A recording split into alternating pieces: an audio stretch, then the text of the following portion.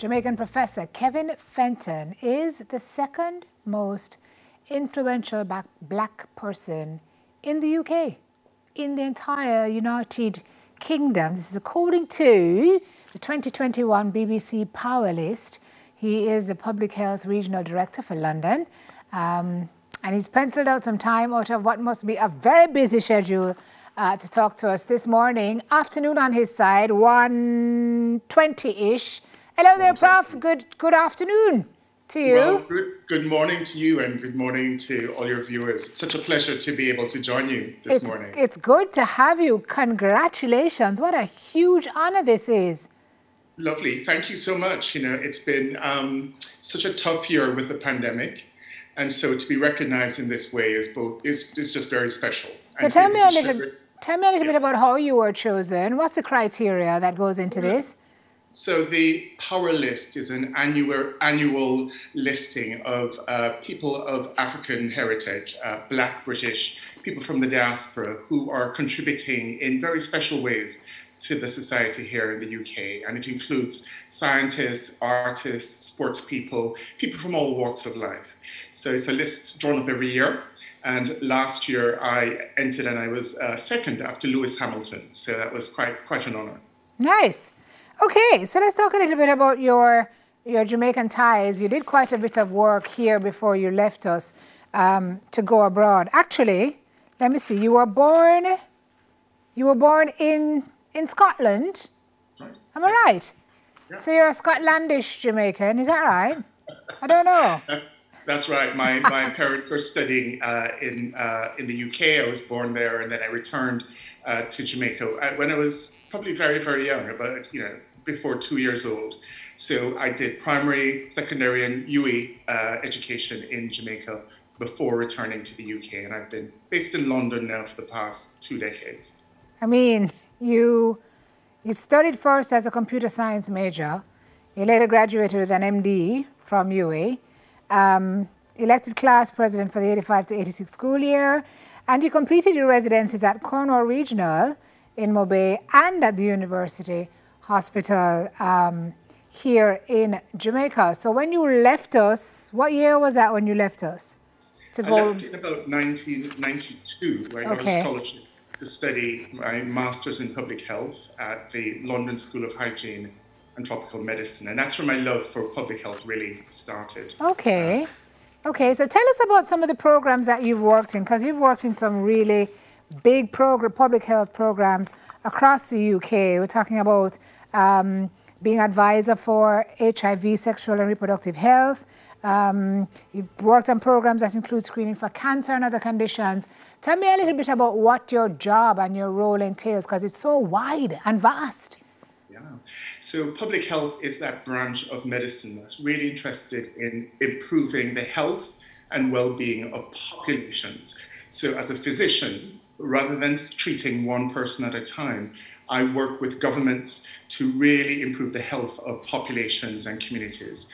And over the years, I've had the privilege of holding senior roles both in infectious disease prevention and control, as well as responding to chronic diseases, including hypertension, diabetes, mental ill health, and obesity. Okay. And over the past year and a half, I've been the Public Health Director for London, leading the public health response to the coronavirus pandemic in the city. So it's been a real journey over the past 2.5 decades. I really want to talk to you about this last year and a half there, Prof. How did you have to pivot, twist, turn, re-strategize, reprioritize? Because none of us had ever seen anything like this before.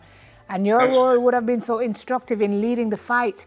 I mean, how's the UK doing now, first of all? But how was your role in kind of, ensuring you got to a point where you are now? Yeah. So, this isn't my first pandemic because I started my career working on the HIV/AIDS pandemic. So a lot of the lessons from that, I think, were applicable to the coronavirus pandemic.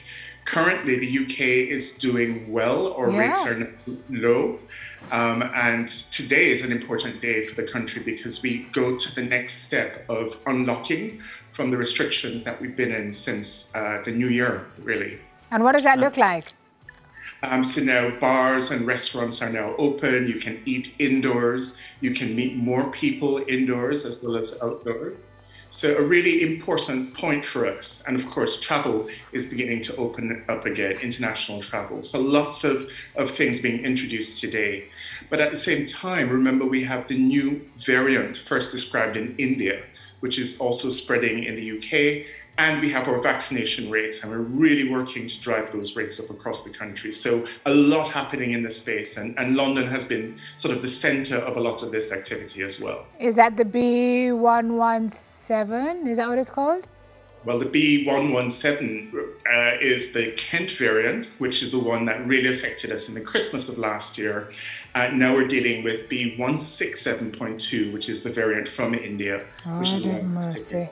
So let me ask you, Black Prof, trust me, I mean, every day you hear another story about another variant, but you are moving to the next stage of unlocking. This thing is really about balance, eh? While you deal with this new variant, you're opening up, you see what's going on in the US with the opening up, and the discussion about to mask or not to mask.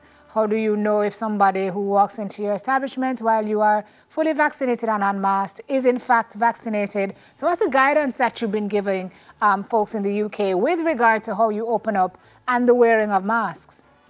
So what we're really pushing is that with these rights come responsibilities. So the more that we're able to open up the city, the responsibilities that we all have are to get vaccinated, to continue to practice the preventive measures of, keeping your hands clean, covering your face if you're in a crowded space, and if you're indoors, ensuring that your rooms are well ventilated as well. So now it's very important that yes, we unlock, but yes, get vaccinated and continue to practice all of the prevention measures, which we know works to stopping transmission of the virus. And I'm also curious, which vaccine did you all use to kind of crush COVID? So we have two vaccines, which are the main ones which we use. So those are the AstraZeneca, the Oxford AstraZeneca, and the Pfizer vaccine. We also have access to smaller amounts of other vaccines, but the regulator here in the UK continues to approve new vaccines. So I anticipate that by the autumn, that we'll have a range of vaccines available, and we'll probably be vaccinating more of the population as well. So young people as well. I asked you specifically because I know there's so much debate around AZ and what it can and cannot do, but you guys have had great results with it. Yeah, we have. And I always say, whichever vaccine you're offered first, take it, right? Because the government, your regulatory agencies will ensure the vaccine is safe for you. Don't wait for a choice, because that choice may never come. So take the vaccine, the first one offered to you when you can. I was very happy to take my AZ. So thank you for that, Prof. We're going to wrap it up, but can you tell me if there's anybody here at home that you would like to say hi to before we go? Oh, absolutely. There's to my parents, Carmen and Sydney Fenton, and my sisters, Kim, Keisha, who live in Jamaica, and their families. And all my fantastic classmates from UWI Medical's class 1990, who I know are doing fantastic work with other doctors in the Caribbean to really help to respond to this pandemic. Fantastic. Well, Prof, keep safe and keep making us proud. We are very proud of you. Prestigious honor, and we know you'll go on to get more.